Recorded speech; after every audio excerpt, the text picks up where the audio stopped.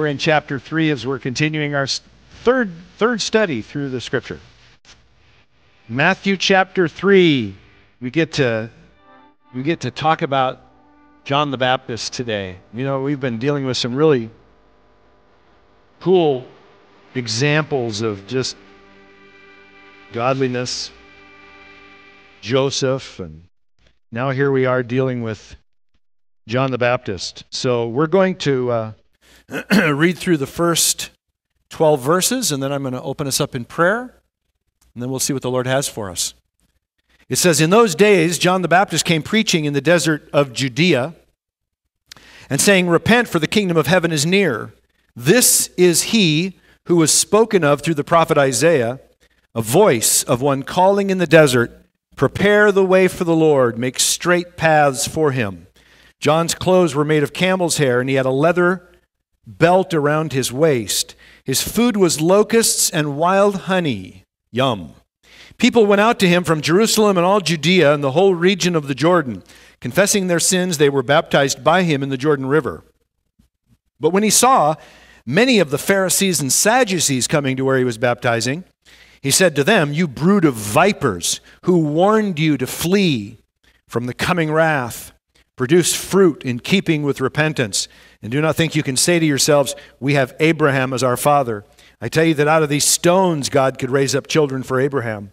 The axe is already at the root of the trees, and every tree that does not produce good fruit will be cut down and thrown into the fire.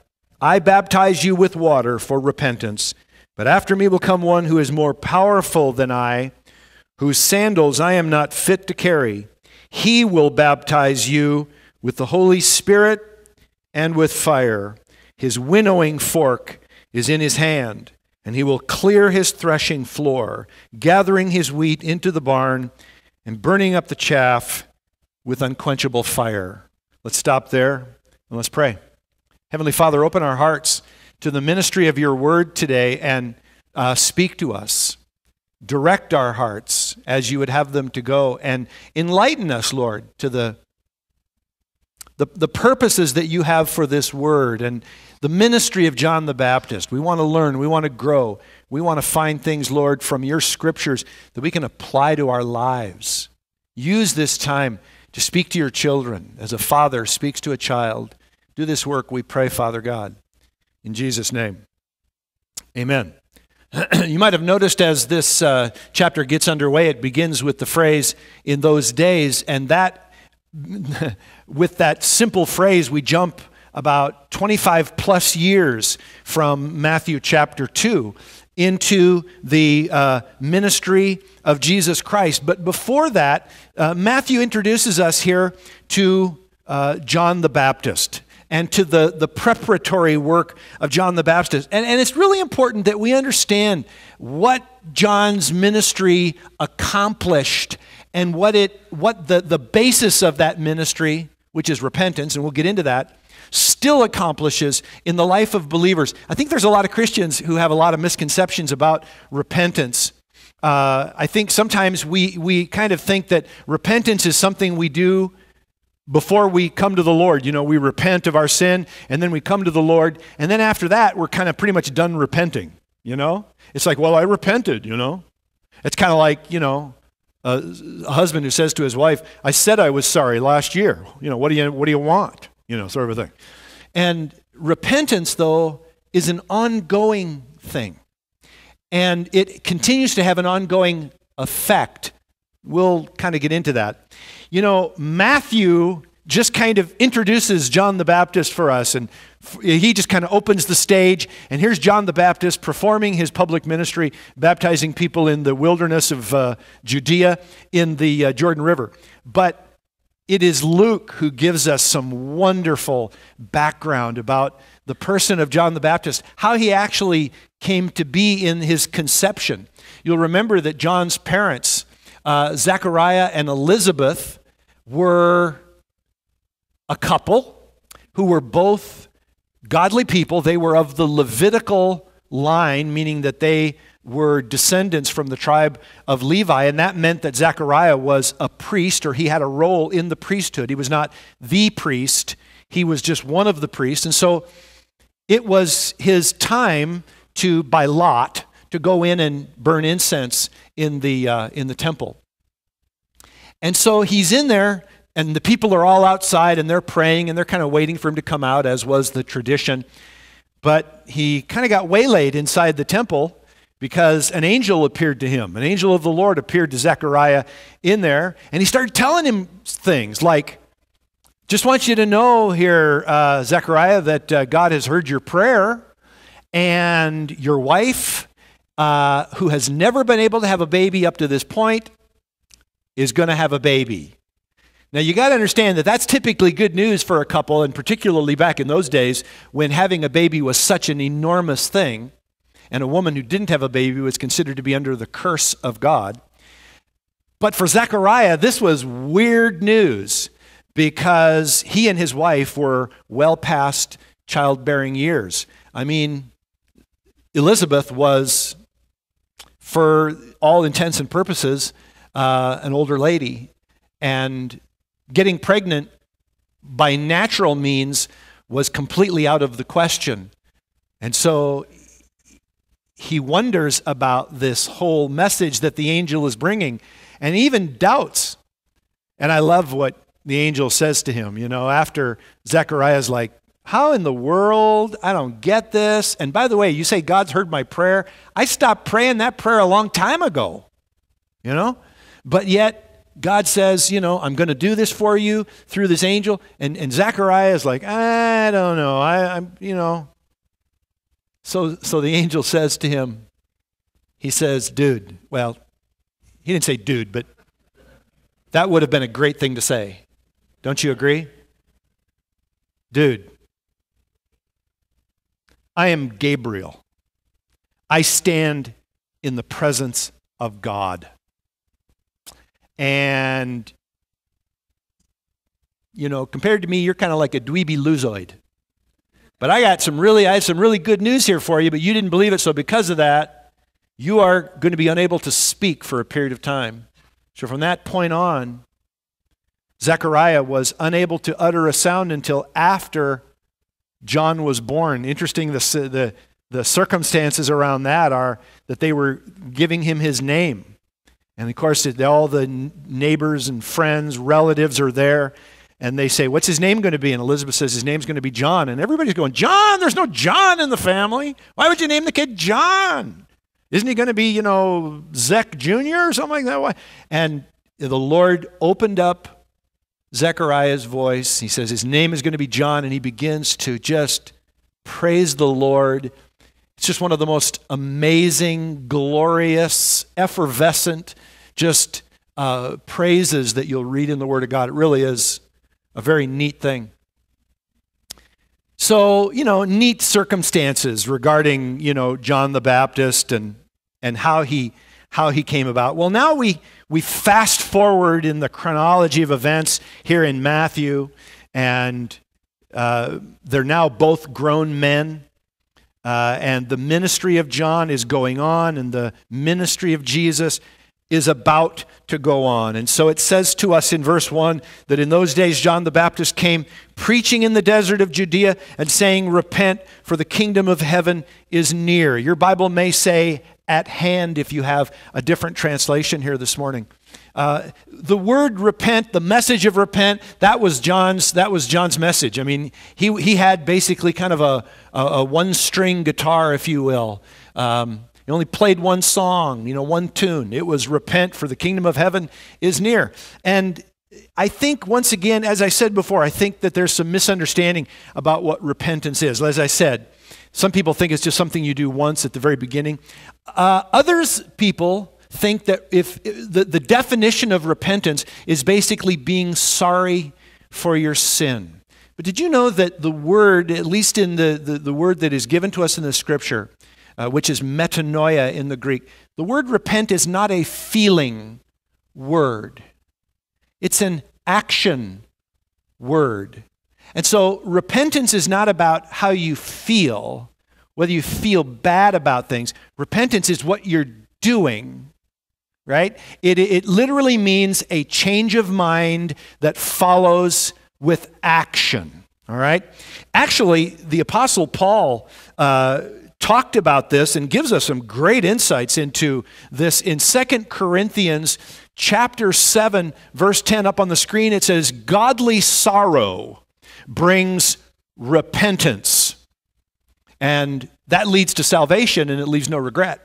But worldly sorrow brings death. Now think about this. If repentance is sorrow and sorrow is repentance, this verse doesn't make sense, because then it would basically mean godly sorrow brings sorrow.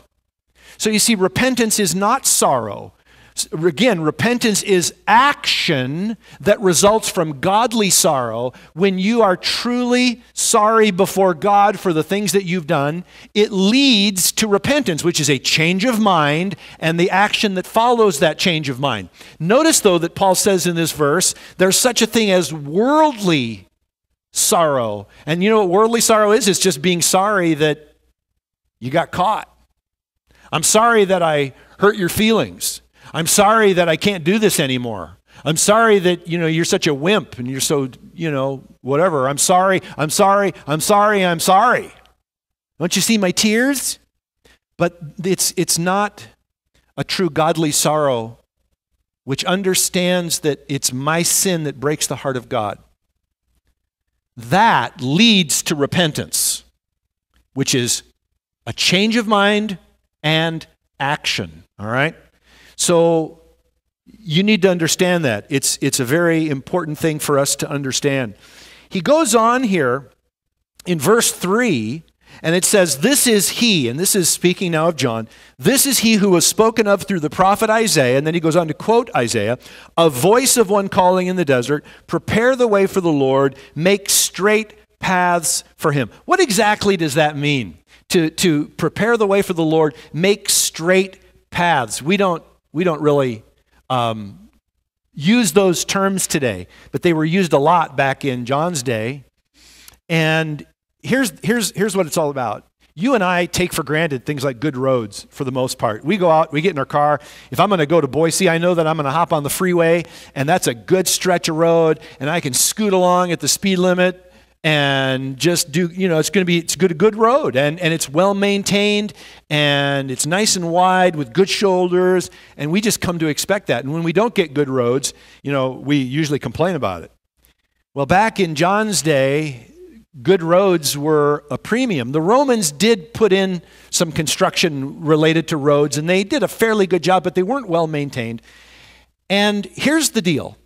Whenever a king was going to pass through an area on what they referred to as the King's Highway, they would put the word out. There would be a call that would go out among the people, and they would say to the people in that area, listen, the king is coming, prepare the way, prepare the road. And that meant go out there and do what you have to do to get the road fixed up so that the king can pass easily, so there's no problem for the king coming. Prepare the way. Make sure that the way is prepared. Now, what this is, people, is a word picture about our hearts.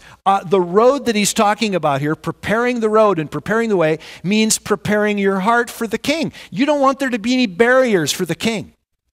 You don't want any problem for the king to be able to get to you and do that work in your heart that he wants to do. But there are things that do get in the way from the king being able to come and do his work. So the call goes out, prepare the way, make straight the path for the king because he's coming. Well, what kind of things do we need to do in preparation? Well, we're going to see here in just a little bit exactly what those are in just a few verses. And I think you're going to be amazed at this construction, this road construction that God wants you and I to do and to maintain in our hearts to make sure that we are prepared for the Lord. And preparation is a huge thing, you guys. It starts at the beginning and it goes on.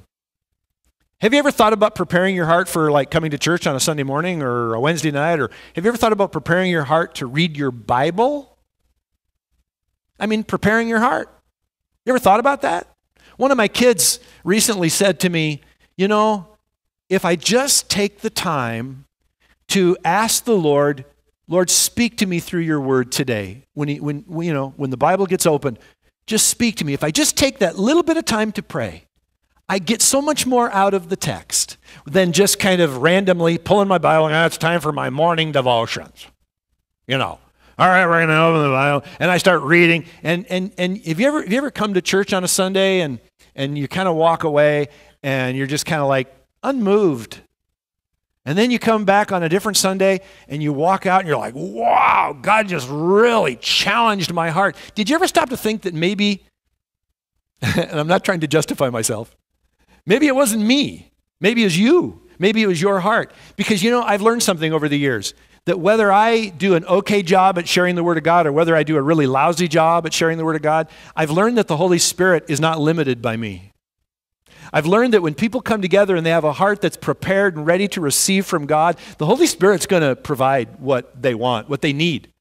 You know, despite the job that I do, particularly, in fact, I can't tell you in 21 years how many times I've walked off this platform and I've just like, I've gone, well, fire me, God. I mean, that was the worst message I've ever heard, and I did it. You know, I preached it, and it was the worst one I've ever heard. And it never fails. I'll get an email, I'll get a note from somebody, and it's so humbling. Somebody will say, oh, Paul, you were reading my mail in Sunday's message. It just flattened me. I mean, God just hit me between the eyes. That was the best message I've ever heard. You know, and I'm going, what? Did you go to the wrong church? You know, I don't think you were at Calvary Chapel because my message stunk. No, but the Holy Spirit, see, when the heart is prepared, when the heart is longing to receive, when the heart is open to receive, God, don't you know that God is going to be faithful? And so we're going to talk as we get into some of these verses about what that preparation is and kind of, you know, what it looks like. But first, here in verse 4, it says, John's clothes were made of camel's hair, and he had a leather belt around his waist. You're probably not going to find that at any stores today. Or his food choices either. Locusts and wild honey. Do you know that that was eaten by poor people? That was kind of a poor man's diet. And that was basically because John lived out in the wilderness. He lived on the land. And there's another reason, though, Matthew is giving us this description of John the Baptist in this way. It's because he wants to make the connection for you and I that this man looks very similar to the Old Testament prophet Elijah. And there's a connection, you see, between John the Baptist and Elijah. Remember I was telling about how the angel appeared to John the Baptist's dad, Zechariah? Well, he made a statement about about John, and I'll put it up on the screen here for you. It goes like this. It says, Luke chapter 1, verse 17, it says, and he will go on, he's telling Zechariah about his son to come, and he will go on before the Lord in the spirit and power of Elijah. And here's what he's going to do. He's going to turn the hearts of the fathers to their children and the disobedient to the wisdom of the righteous, and he's going to make ready a people, look at this, prepared for the Lord. Once again, there's John's ministry to prepare the way, right, for people to hear the word of God. But notice here, John the Baptist is going to come in the spirit and power of Elijah. Well, what is the spirit and power of Elijah? These guys were both confrontational men who stood for righteousness and weren't afraid to call it the way they saw it. I don't know if you'd necessarily want John the Baptist as your pastor necessarily, but I'll tell you one thing, he isn't going to mince words with you. I mean, this guy confronted the common people. This guy confronted the religious elite, which we read here and we'll look at again. And he is also later on in his ministry going to confront Herod, King Herod, and he's going to end up in prison because of it. And eventually he's going to get his head lopped off because of that same confrontational sort of a ministry that God gave this man to simply say to people, that's wrong. That's wrong. You know, you shouldn't be doing that. Well, Elijah had much the same ministry during the Old Testament. It was very confrontational and so forth. Well, we read here in verse 5, if you look with me there, that people went out to him from Jerusalem and all Judea and the whole region of the Jordan, and confessing their sins, they were baptized by him in the Jordan River. Now, let me just explain a little something about water baptism. First of all, water baptism, the word baptism comes from a Greek word which goes like this, baptizo. It's kind of similar, but the word actually has a meaning, and it means to dip or to immerse. Okay? Sprinkle baptism, which has made its way into the church over the centuries, really has no biblical foundation because the word baptize means to dunk. Okay? That's literally what the word means. It was used in many applications for just dunking something in the water.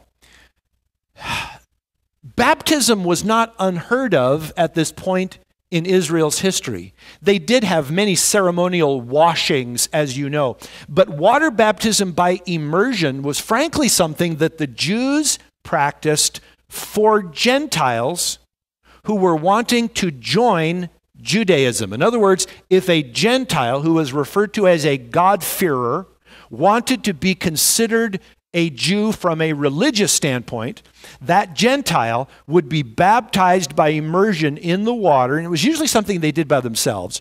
And then of course they got to keep the law and all these other things, and they were enabled to be considered a God-fearing Gentile who practices Judaism. So here comes John the Baptist, and he's asking people to do something that they only really did with Gentiles. Okay? So he's coming along and he's saying, hey, the kingdom of God is at hand. Repent, believe the good news, turn from your sin, and then be baptized. Whoa, stop the train here. Be baptized? That's what we do to dogs. That's what they called Gentiles, by the way. The Jews referred to them as dogs. We baptize the dogs when they want to come and get saved. But what are you talking here? John carried on. You know, to be baptized by John in the Jordan as a Jew. Now, think about this. You're a Jew, right? Putting yourself in their position. That to you is like admitting, I'm no better than a Gentile. That is a very humbling sort of a posture for you to take, because Jews are basically raised with the idea that God made Gentiles to stoke the fires of hell. He uses them as kindling. And if he wants to heat up the fires, well, you just make a few more Gentiles. Throw them in there. That's all they're good for the most part. Truly, that's the way essentially the Jewish mindset was. And so for them to humble themselves and submit to this rite of water baptism was a powerful statement that they are making about themselves. I'm no better than that Gentile over there, and I need to be forgiven, all right? Well, so that humility, that contrition, that brokenness is what John's ministry was attempting to accomplish. That's what he was doing. And it was that attitude of brokenness and humility that effectively allowed John's ministry to be accomplished, because we read an amazing scripture, and I've shared this with many of you several times along the years, but it really is amazing. And I'll show it to you here. It's from Luke chapter 7. Look at this. It says that all of the people, even the tax collectors, and they were considered probably even a little bit lower than a Gentile, but when they heard Jesus' words, they acknowledged that God's way was right on. Why? Because they'd been baptized by John. But the Pharisees, the religious elite, the experts in the law, what did they do? They rejected God's purposes for themselves. And again, why? Because they had not been baptized by John. Isn't that an amazing passage? But you know what it tells us? It tells us what humility does to the human heart. Listen, people, the waters of baptism do not have some mystical, magical properties to make you open to God. It's not water that makes the difference. It's the attitude of the heart going into the water saying, I need forgiveness. I am lost. I need a Savior. I need God in my life. Okay? Well, these people, the people that were willing to walk in that attitude. They were baptized by John, and as a result, when they heard Jesus speak, they were like, yeah, absolutely, he is right on. But the people who refused water baptism, or shall we say, who refused to humble themselves, to break their heart before God, and did not confess their need of him, they were like, yeah, this Jesus character, he's a jerk. You gotta kill the guy. That's literally the position they took, because pride held them fast. And pride was the issue. Christians, do you know that pride can continue to be the issue even with a born-again Christian? I mean, we can come to the place of accepting Jesus as our Savior. We can come to a place of humbling ourselves and saying, I need forgiveness. I need Christ in my life. I need a Savior. And I can be born again. I can be saved. And then I can be walking with the Lord for a period of time. And I can still harden my heart. You know? I can still do that. And so can you. To continue to have that openness to hear God's voice, we need to continue to humble ourselves before God. Have you ever wondered why God allows you sometimes to really fall down and skin up your knees and your hands and, scrape your nose in life, metaphorically speaking? Because God knows that when we biff it, and I mean really bad, and we humble ourselves because we've messed things up, we are going to be so much more open to his word. You know, I've got this weird thing I need to confess to you. Probably some of the most intimate times of fellowship that I've had with God are right after I've made some of my worst mistakes. Truly. I've absolutely done the dumbest, most ridiculous things that you can imagine one person doing, and just really royally mess things up, and, came to realize it, came to God and said, I am such an idiot. And it's like the Lord just rushes. He rushes to your side and just wants to have fellowship with you. And suddenly there's this connection with the Lord that I've been missing because I've been walking through life acting like I got life kind of dialed in, I kind of got this thing all worked out and sorted and so forth, and here we go, sort of a thing. Well, what a lie. We just need to constantly stay soft, don't we, before the Lord? We need to constantly just stay humble. Say, God, every day we ought to say to the Lord, I can't do it, but you can. I am unable to accomplish this life that you want me to live, but you can do it in me and through me and so forth. That's how it's going to get accomplished and so forth. So along come the Pharisees and the Sadducees. Look at verse 7. He says that it says that when he saw these Pharisees and Sadducees coming where he was baptizing, he said to them, you brood of vipers. That's like saying, you snake in the grass. Who told you to flee from the coming wrath? Do you know that to the Pharisees and the Sadducees, that idea of fleeing from the coming wrath was as foreign to them as any possible thought could be foreign? They didn't think there was any wrath to flee from. You know why? They were that prideful element we've been talking about, who were comforting themselves with the law. I have the law of Moses, and I keep the law of Moses perfectly. And what wrath? Why would God pour out his wrath on me? I am the righteous of God. That was the attitude of these guys, And John recognizes it. Yeah, so you ask the question, what are they doing? What are they doing where John is then? Why did they come out where John was baptizing? Oh, that was just the MO of the Pharisees and religious leaders. They loved to do things for a pretense. And if there was a crowd, they were going to be there. And if there was something that God was genuinely doing, they're going to come and they're going to pretend like they're getting involved, because that's what we do. We're all into PR, and we're the religious and righteous of God. And so, they thought, well, there's these huge, ginormous crowds that are coming out to hear John and get baptized. We better get out there too. So they come out and they're, plodding along, and John recognizes them. Right off the bat. And he goes, what are you doing here? You snakes. snakes. And believe me, that's what they were. I mean, they were snakes. They were venomous snakes. And then he says this.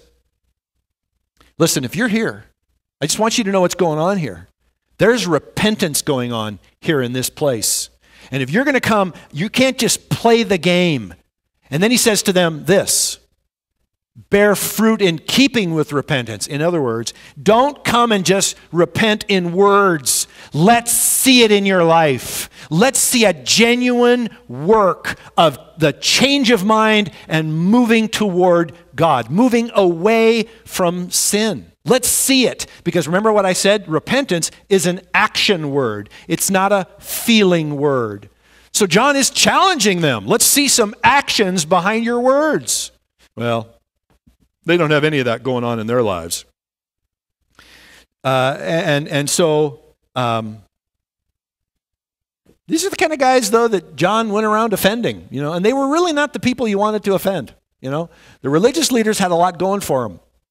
The Pharisees were kind of the religious authorities. The Sadducees held a more political role in Israel, and they were kind of the movers and shakers along those lines. And these were not the kind of guys you really wanted to upset, but John just comes out and lays it out because he knows something. He knows that they are trusting in a false hope. And that false hope is this, people, that you can be good enough to go to heaven. How do people go to heaven? How do they get to heaven? How do they qualify to go to heaven? You know what the Pharisee would have said? Keep the law. Well, if you translate that in today's language, that is, be a good person. How do you get to heaven? Well, you have to be a good person. And you better just hope that on the day that God weighs your good deeds with your bad deeds, you better hope that the good outweighs the bad. And if they do, wonderful. You're in, and it's all a good thing. And if you're not, well then, sorry, Charlie, you're heading the other direction. Do you know how popular that view is today? Do you know how many Pharisees there are in the world today? And they're not Pharisees. They don't have long cloaks, and they don't do all the things that the other Pharisees did, but they still believe that you have to be good enough. And so they go around and they try to live the Christian life. They're trying to be good enough. They're trying to impress God so that at the end of days, hopefully the good will outweigh the bad. Do you know that's a false hope? And John confronted it. Listen, your only hope, he said, is to repent and turn to God and trust Him for what He wants to do in your life. Forgive your sins and give you new life and new hope. Do you remember the Apostle Paul was once a Pharisee? Here's the man who wrote the majority of the New Testament. And he is such a man of grace, such a man understanding the mercy of God. And yet he was once a Pharisee. He was one of them. He was a man who believed, I can be good enough. I can keep the law. But guess what? He ran into Jesus one day on the road to Damascus. And this is after Jesus' death, burial, resurrection, and ascension. But he still meets the glorious Jesus, and he's blinded by that meeting. And from that day forward, Paul has a whole different understanding of where the law comes into play. And he realizes, I can't keep the law, and neither can you. And he wrote about it. He actually wrote about it in the book of Romans. Let me show you a passage from Romans chapter 3. Love this verse or this passage. Now we know, Paul says, that whatever the law says, it says to those who are under it, under the law, so that every mouth may be silenced and the whole world held accountable to God. Therefore, look at this and don't miss it. No one will be declared righteous in his, meaning God's sight, by observing the law. Rather, through the law, we just simply become conscious of sin. Why did God give the law? So that we would know how much we fall short of it. That's why He gave it. It's like, I've mentioned this to you guys many, many times. The law is like your bathroom scale. You hate that little device, don't you? But have you ever noticed that it can do nothing to help you lose weight? All it can do is tell you how much weight you have to lose, right? And in some rare cases, how much you need to put on, but we don't want to talk to you people. You just go off and be by yourself. But the scale can't do anything to help. It's just a measuring stick. It just helps you figure out how far you have to go. The law of God that is given in the Old Testament is to be used that way, as a measuring stick. So when you read the law, when you read the Old Testament, I hope that you come away with the attitude of, whoa, no can do. I can't do that. I just can't. I know that I'm going to mess up. I know it. I look at the law. That's perfection. I can't do that. Perfect. The law just did exactly what it was supposed to do in your life. And that's what Paul is saying to the Romans. Nobody is going to be declared righteous in God's sight by being a good person. Nobody. The only way that we can be forgiven of our sin is to receive what Jesus did on the cross for us when he paid that penalty. That's the only way. It's the only possible way that you can be saved. All right? Okay. He goes on here. Verse 9. And do not think to yourselves, we have Abraham as our father. I tell you that out of these stones, God can raise up children for Abraham. You know what he's saying here? The Jews believed that because God considered Abraham a righteous man, and because they were his descendants, they thought that God would view them as righteous people too, because they were sons of Abraham. And they actually trusted in that. It was kind of their spiritual get-out-of-hell-free card. And they waved it around whenever anybody talked about, hey, I got to get out a free card. And it's because I am in the lineage of Abraham. You want to translate that today? It's somebody who comes to you and you start talking to them about the things of the Lord and they go, well, I was raised in a Christian home. That means nothing as far as your eternal salvation. You can be raised in a Christian home and still reject what Christ did on the cross. The point isn't how you were raised necessarily. The point is, what are you doing with Jesus right here, now, today? Have you received him as your Savior? There are no get-out-of-hell free cards that you and I can flash apart from accepting the work of Jesus Christ on the cross on our behalf.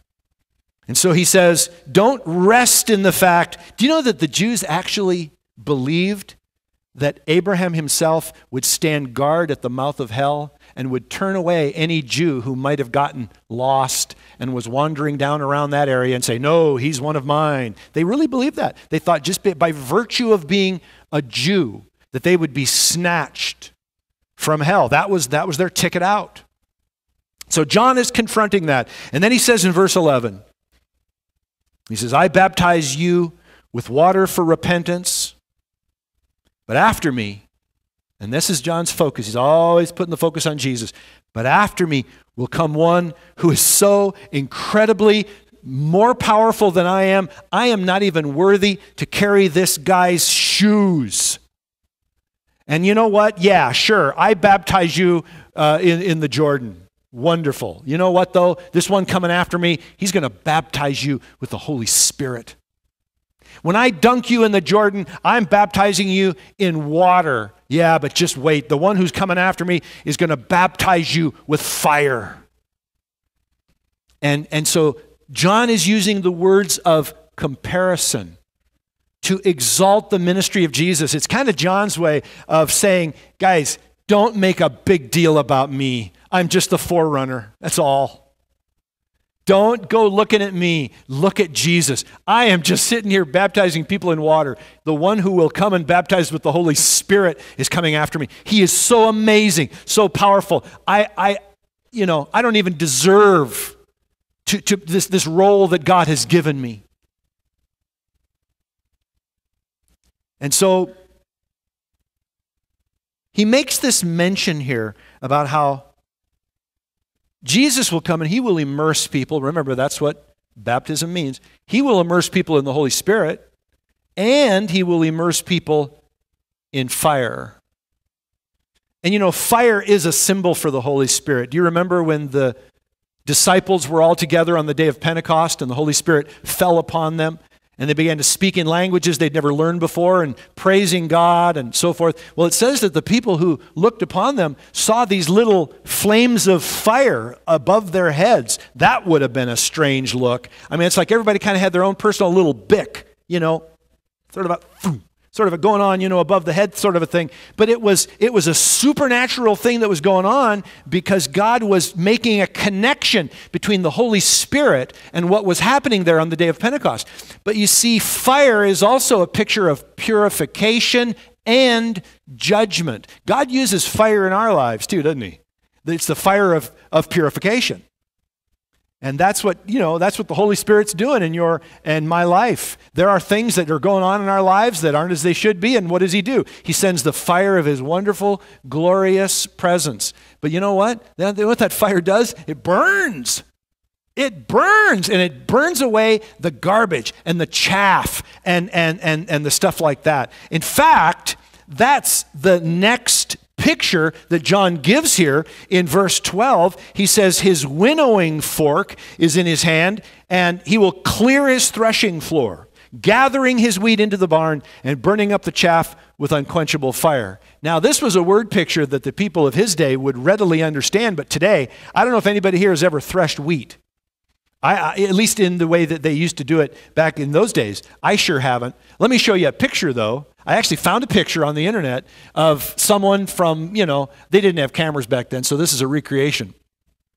But in fact, I think this guy has tennis shoes on, but anyway, forget that. It's a fairly accurate picture of what threshing did, because they would take this winnowing fork, which was very similar to a pitchfork, and they would stab it into the grain, which included the stalk and the husk and everything else, and they'd throw it up in the air. And they would usually, by the way, get up onto a hilltop to do this where the winds would blow.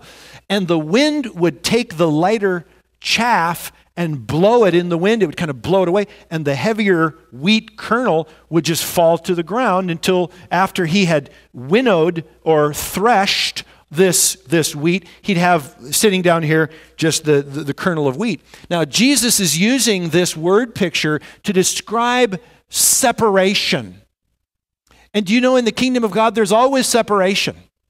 He says there's a separation that is not unlike a man threshing the wheat, allowing it to go up in the air so that the kernel falls. But Jesus used other stories or parables of separation. He said, the kingdom of God is like a man, a fisherman who goes out and throws his net out in the water, and he pulls the thing in, and then he separates the good fish from the bad, and he throws this away, but he brings in the ones he's going to use. Separation. Jesus told about the fact that the good shepherd will one day separate the sheep from the goats.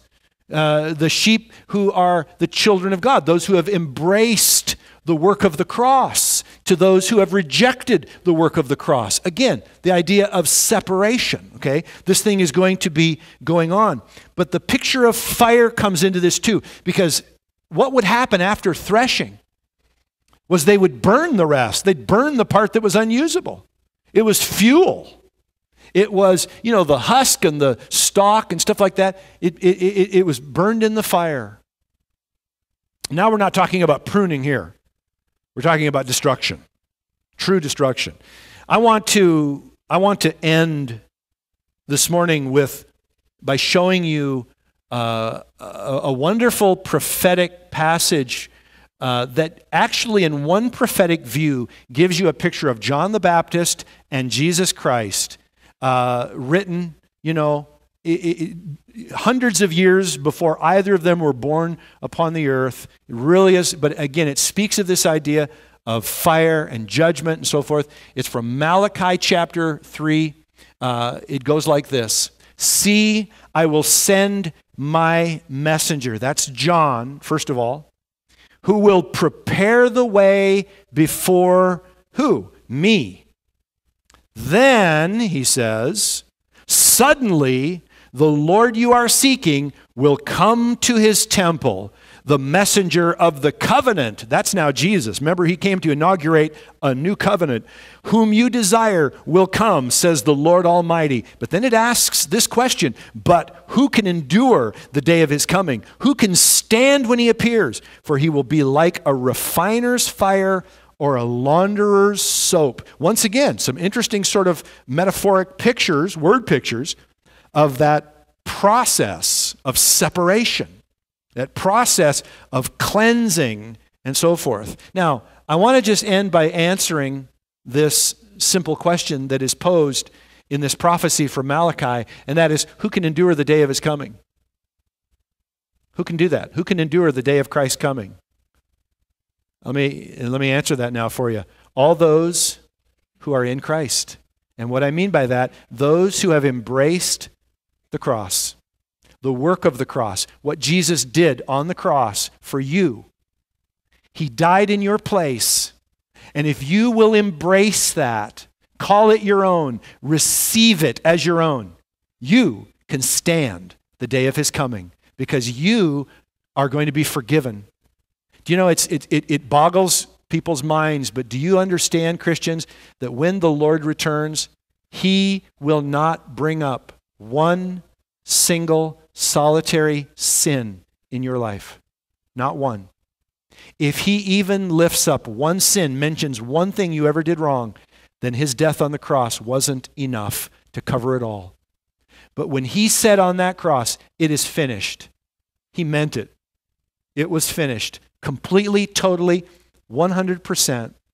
And it is such a glorious, wonderful thing to be able to say, I can stand the day of his coming. I will stand the day of his coming. Not because I'm a good person, not because I am virtuous, not because I've done things right. I've been a mess up from the word go. But I am going to stand in the day of his coming because Jesus Christ has cleansed me of all my sin. He has washed me. He has renewed me. He's filled my life with every good thing. Why? Just because I received what he did on the cross. That is the essence of what it means to be a born-again believer. It's not a person who does things that are good. It's a person who has accepted the only one who is truly good. Let's stand together.